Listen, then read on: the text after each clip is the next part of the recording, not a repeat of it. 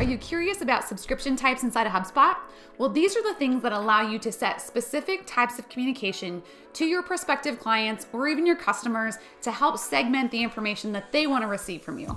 Now, when HubSpot first gets engaged for your organization, there's going to be two default subscription types. That's one-to-one and marketing information. But best practices, and especially if you want to have high engagement for your lists, you need to set up multiple types of subscriptions inside of your HubSpot portal to make sure that people get the information they want and not the things that they don't. So here I've actually got an example of an email that's set up inside of HubSpot, and you'll see where this comes into play. So we've got this test email under the settings, we've got subscription type right here. So if you're new to HubSpot or if you inherited a portal, you might see that there's various subscription types in here. Now, sometimes you might inherit a portal where they're not using subscription types, and instead they might be using fields to denote if someone receives email. This is going to be tricky because if somebody does go to unsubscribe from your organization, they may unsubscribe from everything. So as you move forward, this is going to be a best practice, again, to ensure that you have it segmented. And then as we move toward GDPR and making sure that we're doing compliant email, all of this, and make sure that that person has opted in some way, shape, or form to receive your communication. So again, this is where you're going to see that subscription. Where this is actually set up is going to be on the back end of HubSpot here inside of email, which is going to be marketing under tools and then email. So here we've got configuration on the first tab and subscriptions are going to be here on the second.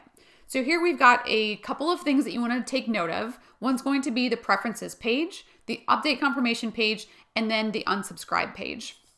So all of these different things, you do want to take a look at that because that's going to be what your perspective, or I guess regardless of who the contact is, if a contact is subscribed, these are the things they're going to see when they go to update their preferences. Your subscription types are going to be saved here. There's been times when I've logged into a portal and I've seen like 15 different subscription types and they're kind of out of control. I've also seen ones where we got two and it's like everybody's thrown into a couple of groups. So instead of just jumping in and taking note of what's here, I want you to think about what's the most logical way for our contacts to have communication with us and how might we segment this specific thing. So this might be, you might have a newsletter. The newsletter has a very specific list.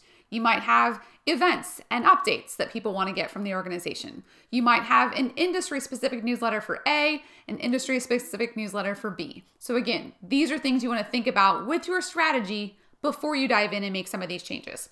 Here on this page, you can see that we have 4. Again, this one-to-one email is going to be a default that comes with the system. And then we've got marketing information is also another default.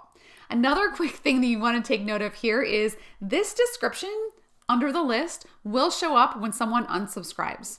So keep in mind that because this is seen, you don't want to put things like lead list from Salesforce downloaded from 2015. Or in some cases, I've unsubscribed from lists and I'll see leads that we want to blast in Q4. Okay, I feel super special when I get an unsubscribe from an organization that calls me that, right? Talk about a relationship.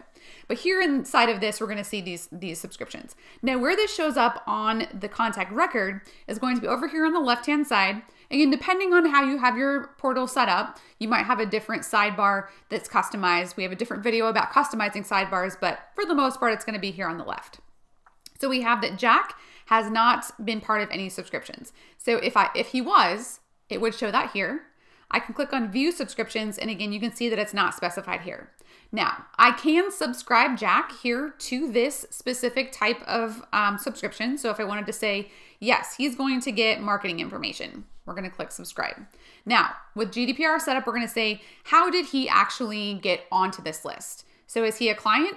This can be implied that he has given you permission. But again, be careful because there are various ramifications if you just go in and willy-nilly add people to subscriptions. So clients, why is this consent? Jack is a current client. All of this is saved inside of the HubSpot portal, so you've got that information. Now, if I went in here and I subscribed him because he was part of an event, I would say legitimate interest other, or it might be when you import someone, you can use a workflow to automatically subscribe someone to a subscription as well. So again, we've got him subscribed to 1, which means if I look over here on the left, I'm going to refresh this and we'll see that Jack now is part of email. Okay. So when you look at a contact record, you'll see that they're subscribed there. So the other thing I want to point out is when you do go into the email editing function, it's going to ask you to select a subscription type. And again, if what you're doing doesn't make sense, talk to your marketing team. If you're the marketing team, talk about the strategy of what would make sense so we can segment and send this in the best way possible. Now, if you want to create a new subscription type, you just click on create subscription type. You can set your language and then the type here, the description. Again, that's what people are going to see when they sign up. And then you would just simply click create. So real quick before we jump out here, we're going to take a look at these edit pages. So this is our default subscription page. So I'm going to click preview to see what this looks like. Now remember, this is what's going to show up to someone when they click update my preferences. So they will see all of this. So again, keep in mind your little sentence here about your list is going to show up. And then there is an option that they can opt out of everything at once. No more calls, no more texts, we're breaking up. And they can go ahead and update that. This page, from my perspective, is kind of ugly looking. I don't like the style, don't like the text. You can work with the developer to update this page template so it matches your brand, matches the standards that you have set for your organization. So that's it with subscription types. Encourage you to use them, be smart about them, and really help customers get the information they want and then not the things that they don't. For more tips, tricks, and how-tos, hit that subscribe button, and we'll see you next week.